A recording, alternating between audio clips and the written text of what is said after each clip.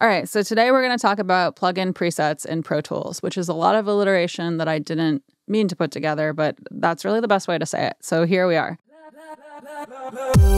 There are a couple things to keep in mind as we go through this. So one is that there are kind of like two hierarchies here. So there are presets, and there's the preset menu that is DAW specific, that's part of Pro Tools.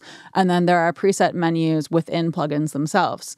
So sometimes we have both options, So what I'm going to do is I'm going to open up a plugin here. Maybe I'll open up like a Fabfilter or something, because everyone loves Fabfilter. Oh, and before I get started, this video idea actually came from a Patreon patron, from a comment from a Patreon patron. So, if you feel so inclined, check out my Patreon. It's patreon.com/CatoNoise. And sometimes things that we talk about on the Discord server or elsewhere find their way into a video. So, all right, so let's start with that Pro Tools level of presets. So let me click on this so I can open up another one. I'm going to actually open up a couple plugins because I go too hard sometimes. So this is the default plugin for EQ in Pro Tools. This is the one that's been around forever.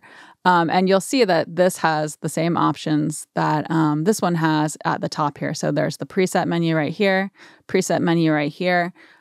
You'll see this. This is the Pro Tools level of preset menu, if that makes sense. That's probably not a good way to word that. But what you can do is, let's say I'm messing with this plugin and I make lots of very extreme changes and I'm like, I love that. What I can do is I can click on this preset menu and I can save my preset. So one thing to keep in mind is that if you're clicking around and you open up an existing preset and you then modify it, and you're like, okay, this is great, I love it. What you want to do is you don't want to just save the settings. So if you're not careful and you just hit save settings, it'll overwrite an existing preset. So that's great if you want to do that, but just keep in mind, if you're trying to make a brand new preset, do not choose save settings. You want to do save settings as, and then you can name it, and then I'll save it and it'll be in this folder on my system. So that's another thing to keep in mind with plugin presets. What they do is they actually save a file like in a folder on your system, and you can then send that file and share it with others. You can import other people's presets if they send them to you. It's just like another type of, it's another file type that you maintain on your computer. You just have to put the preset in the proper folder for the plugin you're using, and sometimes rescan the preset folder. But that's basically how it works. It's pretty simple. So it's really easy to share presets with friends if you want to share presets with other people. So along the same thought that we were just talking about a moment ago, if I then decide I want to dial this back and make it a little less extreme, and then I want to save it, right? I might want to update this crazy low shelf preset.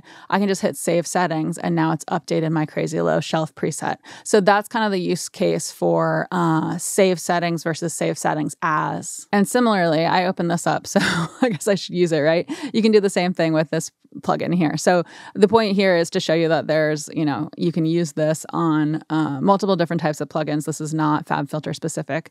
I'll actually close this. And then what I want to do is I'm going to hold Option or Alt if you're on a Windows to duplicate this plugin over here. And I'm going to actually clear this, put it on a different setting, right?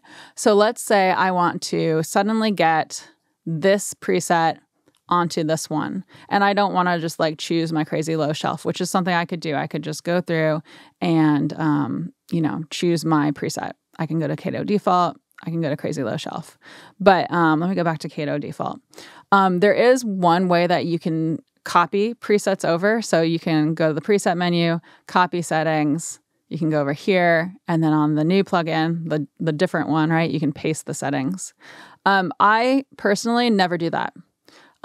It's great that they have that as an option, but what you can do is, if you want these same exact settings, you can just hold Option from the one that you want and click and drag and place it over the one that you want to replace and just click replace. And that's how I tend to do it. So here, let me make it visual so you can see it right here. I'm on a different one. If I want to copy this one over, I just go to that one, hold Option or Alt if you're on Windows, and hit replace. And there you go. And I find that to be easier than copying and pasting the preset. but I also think it's good to know that copying and pasting the preset is an option. Another thing to keep in mind that's kind of handy is, let's say I make this preset and it was crazy and it is intense and it's something where I'm like, I'm probably never going to use this preset again. I'm probably only going to use it for this one project and then never going to use it again.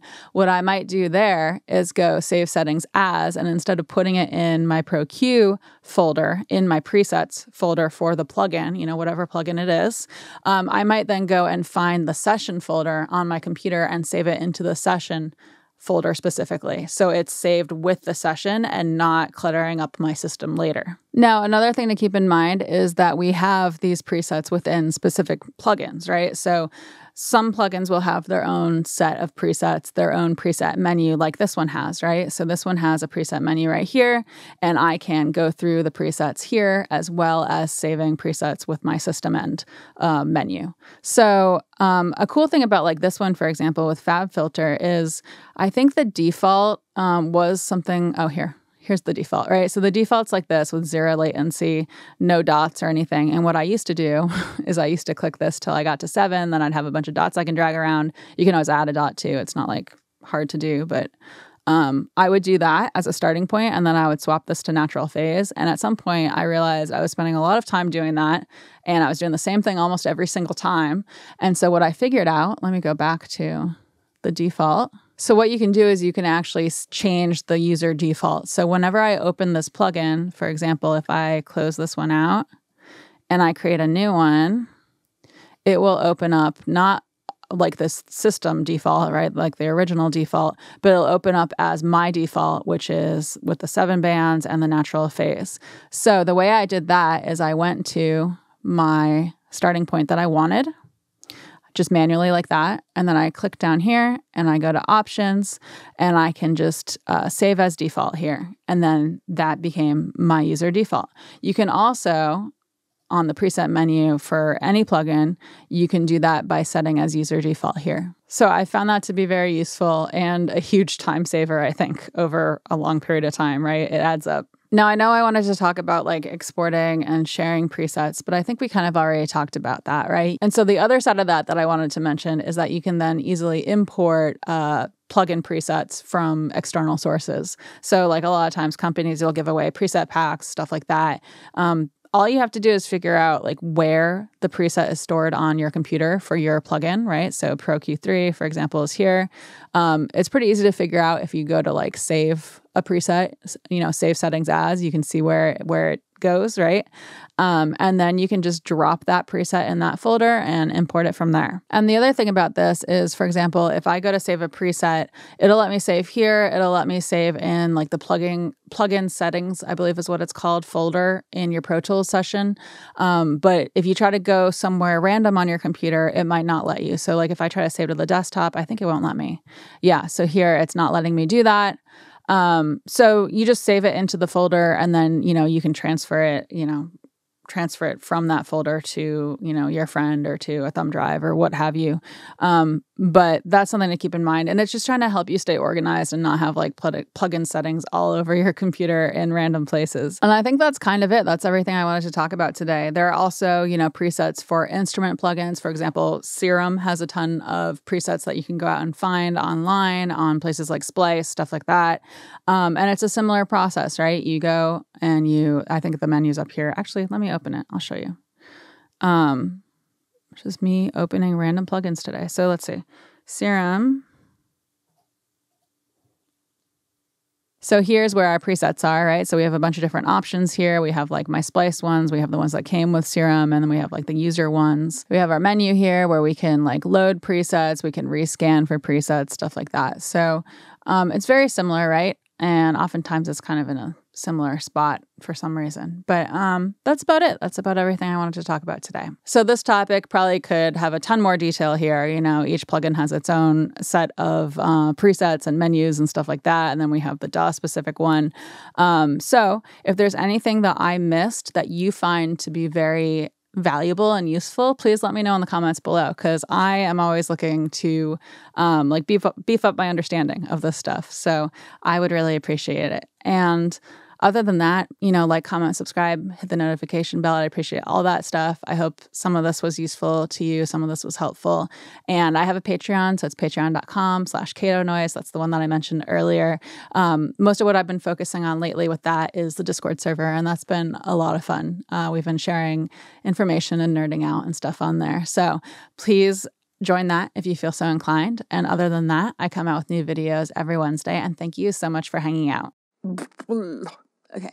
I don't know. What should I talk about? I recorded a lap steel guitar yesterday, and that was a lot of fun with a client session. I love how those can sound. They're so much fun, and they're so cool, and it's unique, and it's a treat, and it's a lot of fun. I shared a video of it on my Instagram story, but I didn't have the audio in there because I don't want to like release anyone's audio that's not released yet, But yeah, it might find its way into a Instagram reel or something too. But that was a lot of fun. And then what else? I don't know. What else is new? I am speaking at a conference next week. So right now it's Thursday, and I'm speaking at a conference next Saturday, not this coming Saturday. And I'm going to be talking about assessment standards with music technology in the classroom. So that's at USC Thornton. And I just had an article that was published about mic modeling as an educational tool. I posted online about that. If you go to my social media, you'll see links to it. It's at CatoNoise on Instagram. That's kind of where I'm the most active besides here on YouTube. It's been a lot of fun. I don't know. I've just been doing stuff. I hope you're all doing well too. Let me know what's been exciting in your life. I'm kind of hoping to slow down a little bit now that I graduated grad school. Even if it's just temporarily a little bit, do like a normal 9 to 5, that'd be really nice. Or something like equivalent to a normal 9 to 5 instead of like 12 or 14 hours a day, which is what I feel like I've been doing for years now at this point. Because I have, but yeah, I don't know. Okay, I think I'm rambling now, so I'll talk to you all later. Thank you. Bye.